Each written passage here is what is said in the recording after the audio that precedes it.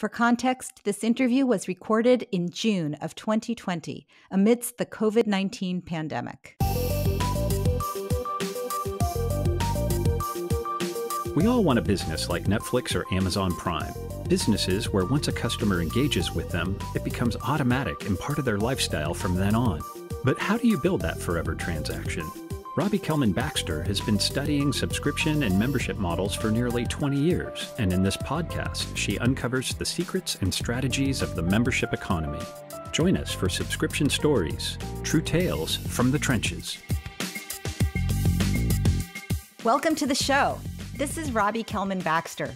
Today, we're talking about subscriptions with Greg Piechota, researcher in residence for the International News Media Association. We'll talk about best practices in digital transformation and how subscription maturity and approach varies by region. Data is everything. If there's, one person you should hire first is your head of analytics. You need to understand your customers before you try selling to them. We're also going to talk about prioritization of goals when you're trying to do multiple things, going from print to digital, going from third-party distribution to direct, and going from ad-supported to reader-based revenue, all at the same time. Since we're recording in June of 2020, we're also going to talk about how to manage a news business in times of great change.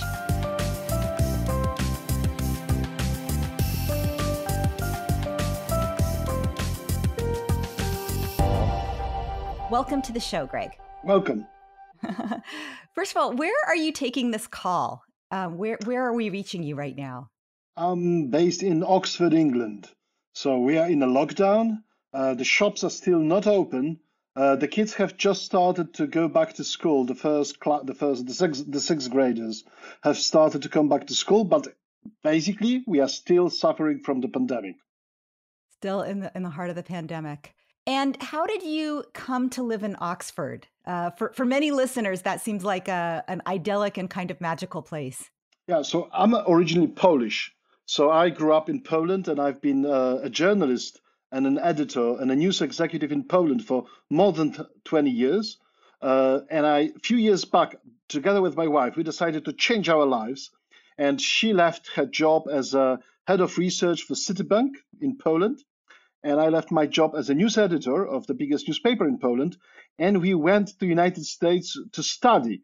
Actually, I got a fellowship at Harvard University, and then we spent a year there in Cambridge in Massachusetts. We actually stayed longer because I got a job at Harvard Business School to study how technology companies enter other markets and disrupt them and take over customers from incumbents. And after the stint at the Harvard University, I got a job at Oxford. So we moved to England, and here is where we are now. Oh, interesting. That's quite a journey. And what was it that got you back onto the research side? I know that one of your last jobs at the news organization was in innovation. Was that the springboard that had you kind of seeking out these fellowships and looking for this more intellectual research, pure research-based kind of work? I think, I was very much interested in digital disruption. Being an editor in a newspaper basically meant that I was dealing personally with digital disruption and transformation for most of my professional life. So I wanted to understand what newspapers or news sites are doing right and what they are doing differently than maybe organizations in other places. And actually, the university opened my eyes that, there are many industries who are digitally transformed or digitally disrupted. And actually, you can learn a lot by studying a different industry. So, for example, many news sites are facing a struggle how to compete with Facebook. That is, the most popular newspaper in the world in practice. And by the way, one of the biggest advertising-based media houses out there. But the competition between publishers and Facebook, that is like both friendly collaboration and sort of enemy kind of battle, is very similar to the experience, for example, of retailers who compete with Amazon. So they on one hand, if they go to Amazon and they start selling through Amazon, they could increase their sales. On the other hand, they somewhat lose direct relationship with customers. So actually, you can learn studying across the industries. This is what I found fascinating. I also found the academics work pretty similar to journalism. Maybe you need to be more careful about the data that you study, and the process of academic work is slightly more robust because it's slower. Basically, it's more robust than it is at modern newsrooms. But still, it's actually very similar, and I found it fascinating to be able to learn how other industries are doing it and how we can actually translate those learnings into what news sites, news businesses can do to fund journalism. So we're kind of two peas in a pod because my focus in subscriptions has always been very broad in terms of working with industries across a wide range of areas, as well as people in different functional areas and organizations at different stages in maturity. And it's always so interesting, I think, to look for patterns in one place and see how they can be applied or whether they can be applied in another. So it's interesting to hear you talk about your work and kind of the similarities between retail and news. If you think about veterans in industries, sometimes what happens is that over years you just attend your industry conferences, so you are exposed to, of course, new ideas and new ways of doing things, but basically coming from the same industry. And sometimes it's like you feel like one of these horses that basically cannot look around because it has these blinders, blinders on both sides, because you face your troubles, so you just focus on solutions to your direct troubles. You don't look around that much, and actually when you do, you realize that similar problems are shared, and similar business models are shared by many industries, and subscription obviously is one of them. And that actually digital transformation is making businesses more similar to each other, because, for example, so many businesses are based on data. So in a way, if you are a retailer like CVS and you are, I don't know, an Amazon, basically collecting data about what people are buying and how what kind of products should be promoted. You learn a lot, for example, about people's, I don't know, health. And this can be a basis for a new business model. So data becomes like something that is shared across industries, and it makes companies from different industries suddenly compete with each other. If you've got in the retail, for example, you've got companies like ASOS in England that basically is a retailer that sells clothes. But they found that the way to sell clothes today is more about inspiring people. What kind of to help them discover the needs. So they do it through content. So basically, ASOS has become a sort of a lifestyle magazine publisher. They do it in order you can buy everything they show to you, but basically they try to inspire their customers. So how is it different from like a Vogue magazine and other lifestyle magazines that basically were showcasing people's clothes and just trying them and just trying to sell advertising for retailers like ASOS in the past? Yeah. Actually, we see digital transformation is fascinating because we see very different industries, companies from many different industries suddenly competing for the same currencies, like attention, like direct relationship with somebody. Do you have the credit card number of somebody, and so on. So this is what makes it very very interesting. And I think that I'm glad that as a journalist or as a researcher, I can actually help news publishers to find ways to grow their business despite all the challenges. So what's your advice? Let's say you gave the example of ASOS and Vogue. So when a company like ASOS with deep resources and a direct relationship with the customer suddenly says, we want to start creating inspirational fashion content, very much like Vogue, what is Vogue to do? What would be the guidance there for organizations that are seeing a competitor come from a totally different space? But as you said, competing for the same resources, the attention of the customer, the credit card, the permission to present new offers. I think, what happens is that basically the business model of publishing is challenged in that way. And I'm thinking that one of the first questions I would ask myself is, who is your God? Who is your primary customer? And Hmm. I bet that in case of the Vogue, the primary customer who pays for Vogue to exist is actually an advertiser. Yeah. And this is what Really makes important it point. this is what makes it very challenging for them to actually respond to disruption by ACEs.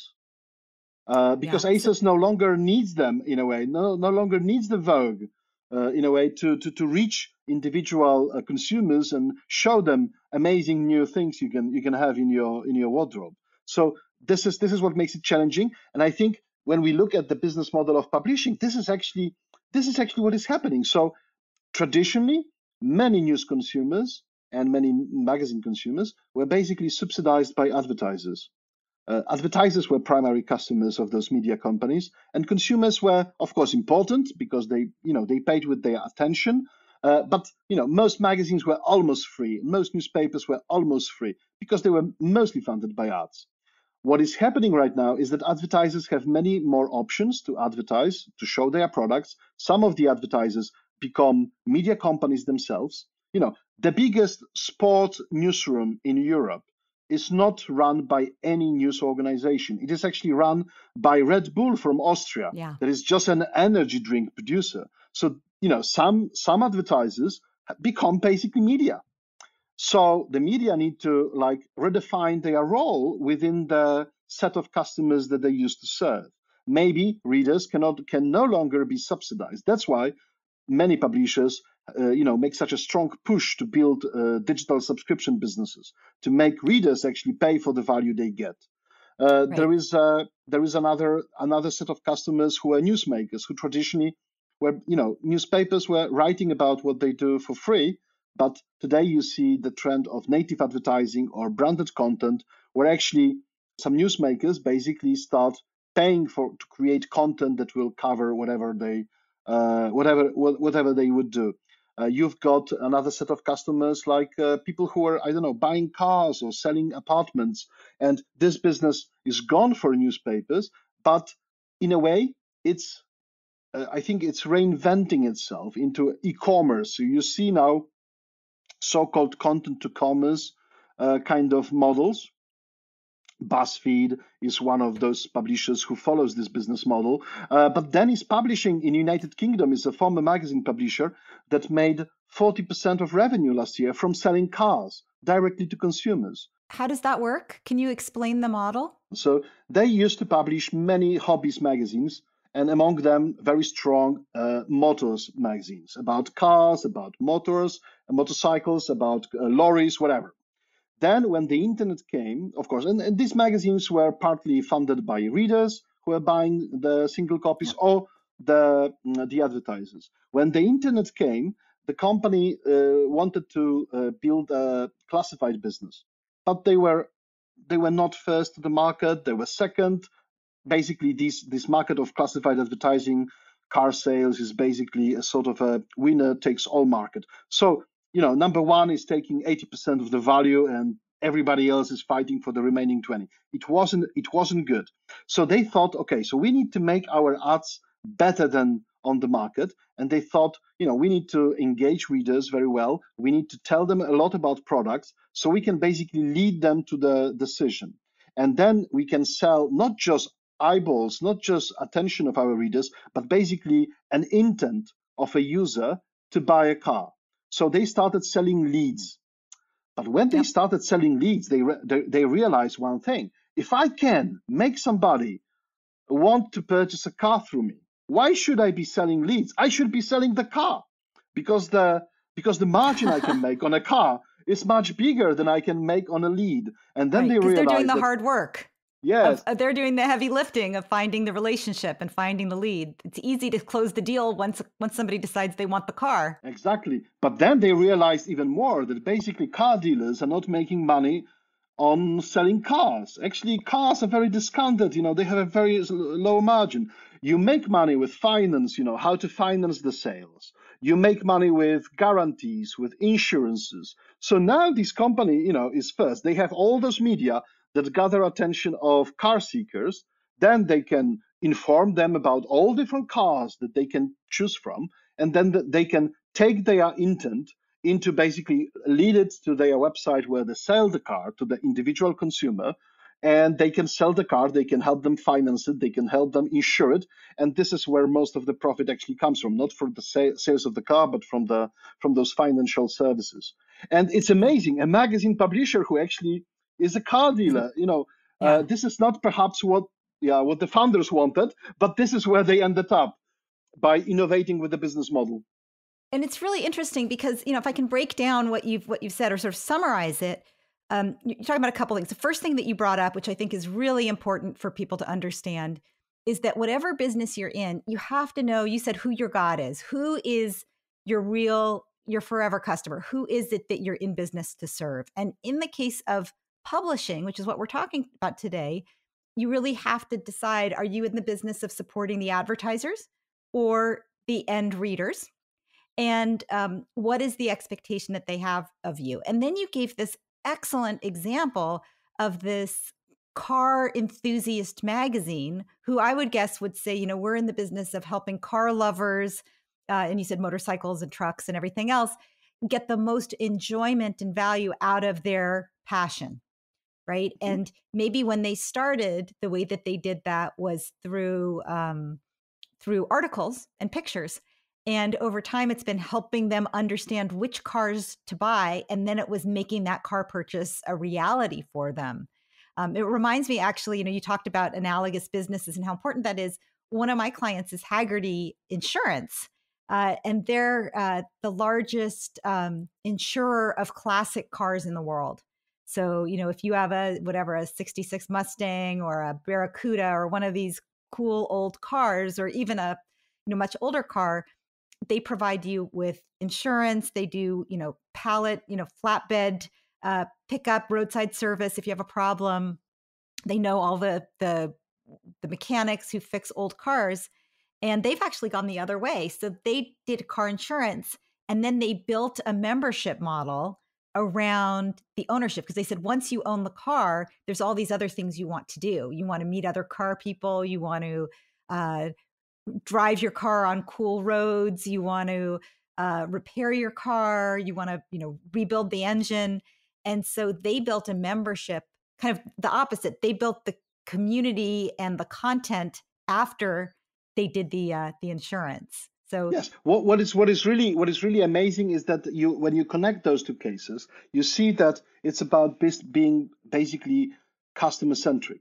You need to choose who is your God because you need to focus. If you don't focus, you don't get a breakthrough. So when you focus and you start to really try to understand what's the job that these people have, what really they wanna achieve, and what's the job they are hiring products to do. Like a car Clayton or a Christensen. magazine. Then you can really build up on it, because then you can imagine, okay, so what is actually the end service that people wanna have. And let me give you another example of a magazine publisher that went through a similar discovery to basically end up being somewhere else. So this is a company called Essential in United Kingdom. They used to be known as a EMAP. They started as a newspaper publisher like 100 years ago, and then they switched into magazines. They were very active in the magazines for different industries, like Retail Week, a magazine for nurses, a magazine for motorists, and so on. And at a certain point, they sold most of the magazines. They just decided to focus on the business of FMCG retail. They still have a magazine, FM Retail Week, but it's no longer a magazine publisher, because they started to ask questions. Okay, so what these guys who are running FMCG businesses and retail businesses really need, they want to sell more. They want to understand their customers. They want to understand how the market works. So they want to have intelligence, and they want to act on this intelligence. So the company started to use the relationship they had to basically build new services, dashboards about what's selling currently on major online retailers? What kind of clothes? What's the color? What's the popular size? Whatever. So you get live intelligence about what's going in the shops. It's not actually journalism in a way. It's more like data service. But the process was asking the right questions. What my customer really needs. Did they really wanted to read articles about shops, or they wanted to sell more clothes in their shops? Right. Well, it's such an interesting point because a lot of businesses, especially we're talking in the world of publishing, a lot of these businesses have been around, as you said, for tens, if not hundreds of years, and they not only do they have this mission of helping a particular group of professionals or a particular community, but also they build up a way of delivering that value. So, for example, they have journalists, and suddenly, in the models you're talking about, instead of journalists, maybe they need market researchers or they need technologists, right? You and I went on a tour a few years ago at the Financial Times, and they had more technology people than journalists on their team. That's a very different kind of business, and I think for some organizations, they have kind of a crisis of identity. If we don't need the same people and the same skills, is it more important to keep the same employees and the same jobs, or is it more important to keep the same mission and promise to the people we serve, to our customers? I would say that you really go to the fundamentals. What's the purpose of a company?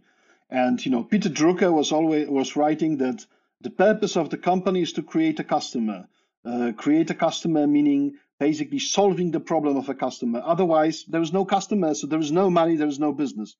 And I think this is especially important when you try to build, the forever transaction, because whatever deficiencies you might have, they will come out over time. If you think about, the newspaper business is about serving the needs of a news consumer in her lifetime, basically. This is the objective. We want to make somebody subscribe to the paper until she dies, and even longer, because we want to have a family package. Yeah. So Yeah. this is what the business is about. So we need to think about the core value that we deliver to those people. And the core value is not what we write, as we say, is that they read. Yeah. So they get the value. They define the value. They are life choices. They are problems. Like some people want to be better informed. Some people interact with news sites because they want to get entertained. Some other people want to basically be able to speak to other people, interact with others, feel they belong to a group. Some others, they don't want to learn about anything. They are just stuck in a subway during a rush hours, and they don't want to look at those faces around, all in masks. And they just, turn on the mobile phone and they start reading news. So these are different customers, and these are different needs they have towards media. And we need to think how are we serving those needs in such a way that they want to stay forever. Yeah. So we really need to deliver the value. We can't cheat it. So one of the challenges that we've seen in the news world, and I'm interested in your take on this, we've talked about the kind of transformation around the customer. One of the big challenges, though, structurally, is this move from ad revenue to subscription revenue, and a change effectively in who the master is, or who the primary customer is. When I have talked to news organizations, I've often said, it's really hard to do a good job if your customer is the advertiser and your customer is the reader. It's hard to find where those goals align. And I'm interested in your point of view with all of these organizations that are saying, well, we need the reader. We see that reader revenue. We see that subscriptions are the future for our industry. We know we have to get there, but we're dependent on the ad revenue right now, and we don't want to cannibalize that revenue. And yet, do we balance our investments? What is your advice to organizations that understand they need to move to subscription, but are concerned about the cannibalization risk and leaving money on the table in the interim as they move from one model to the next? I think this is a very good question. Many publishers struggle with balancing the business models, and balancing where we should invest, how quickly we can get there. Can we afford to lose some businesses? And I think that increasingly it's becoming clear that actually advertising and subscription business models are very much connected. It seems that because of the what publishers have learned by building their subscription businesses, they are now reinventing how advertising works, and they build the fundament for the future growth of advertising. Why is that? Because basically today's advertisers, they do not want to buy just ad impressions. They want to buy ad impressions to the right people at the right time. So they require targeting. They require sophistication from the media, and they get it from Google today and from Facebook and from Amazon. And this is why these companies dominated digital advertising all over the world except China, where three other Chinese guys basically dominated the advertising. So publishers now realize that because when they focus on subscriptions, the focus is basically on making people read more, and the focus is on making them to register on the sites and log them in. Otherwise, if you're not logged in, you cannot get, for example, the premium content that you paid for. Because people are logged in, basically they leave much more data, like footprints in a way, about what they were doing on the website. So publishers collect data about their reading habits. Publishers have data about their, I don't know, their transactions in the past. Publishers ask them questions in surveys, so they get information about other things, their plans, their intents, their lives, and so on. All this data is today used mostly to sell subscriptions, like to predict who is going to buy, who is going to churn. But actually, the same data, the same technologies can be used to build advertising business based on first-party data of publishers. And we are now seeing that the biggest publishers, like the Wall Street Journal, the New York Times, I don't know, the News Corp, and the others, they are focused on translating these skills that they learned building a subscription business and taking the data that they collect about their subscribers to actually be able to reinvent advertising, for the future. So I think actually that in a way, as of today, it's very difficult to think that you will be successful in advertising in the long term if you don't build a successful subscription business. I'm sorry to say it, but this is how we are seeing it now. It's so important. This is such an important point for anybody who's building a subscription business right now, about the kind of interconnectedness and I think what Greg is talking about in terms of there needing to be a new way of advertising that is much more based on the customer's goals and their need states. So another really important kernel here is to think about the role that subscription plays in your broader business model and be willing to refocus your entire model around your kind of current market conditions. I would very much encourage people to think about subscriptions as something that can stabilize the business model. So because it's forever revenue, because it's long term, and you aim at having these relationships with customers long term, basically it helps you to, after some time, you can predict the revenue in the future. This is very important. You can predict based on your churn rates, based on your pricing. You can predict the lifetime value of each customer. So I know how much money I will make next year. This is what makes subscription very good to build a fundament of the business, to be able to understand how to cover the most important costs in the business. Because, for example, for publishers, this is what is stable, actually. Readership revenue is stable. The difference with advertising is cyclical. It's going great when it's great, but when the economy is down, advertising is down the first. Like now, yeah. Yes, like right now. So this is why I think it's interesting to think about subscriptions as, what about the benefits of a subscription business model, and predictability of revenue and stability of revenue is one of them. So I think it is even more important than just a profit driver for some publishers. It helps you to do many things, like for Facebook, because they know the lifetime value, they can better plan their marketing spend, the acquisition spend. Yeah. So why they are able to invest so much money in new movies? Because they spend not today's money in a way, not today's revenue, they spend future revenue. They know how much revenue they are going to make Right. next year, and they are spending it today to outgrow everybody. This is what is the beauty of this business model. Yeah, the predictability of the cash flow is so important.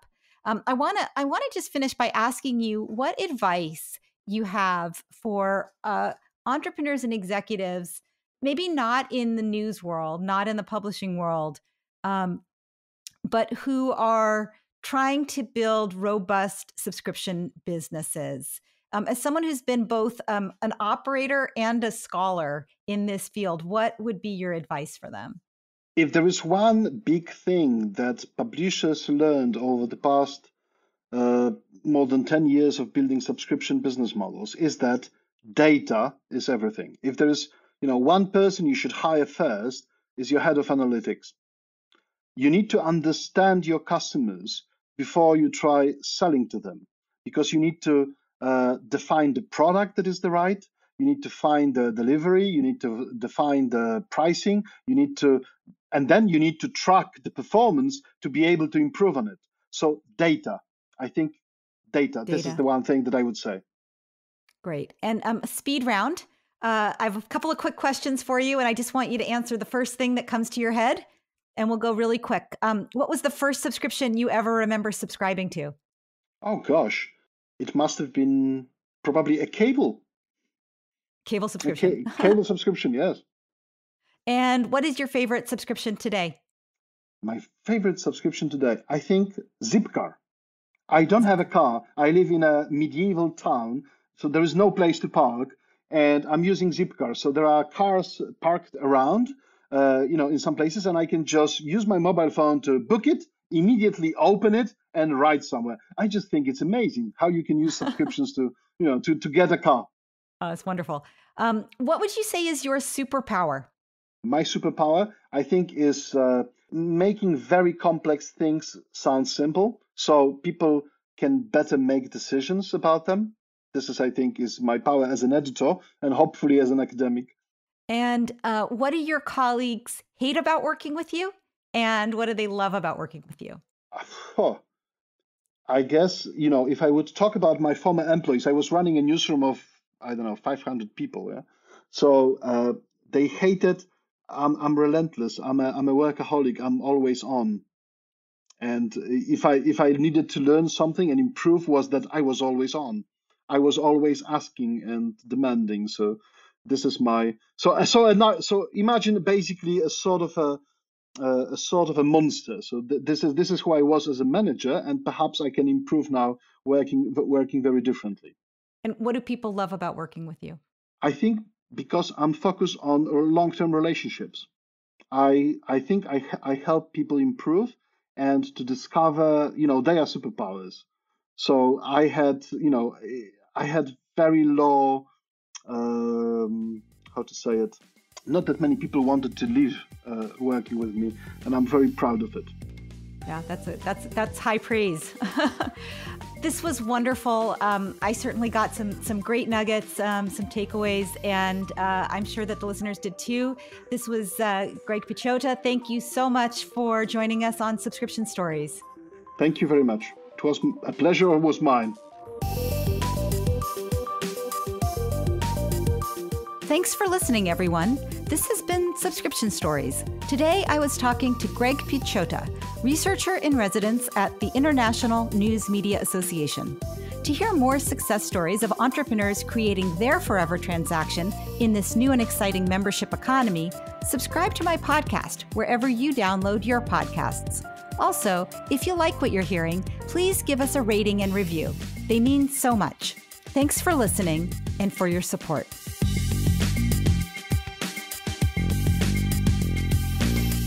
To learn more about the International News Media Association, go to INMA.org. I'm Robbie Kelman Baxter.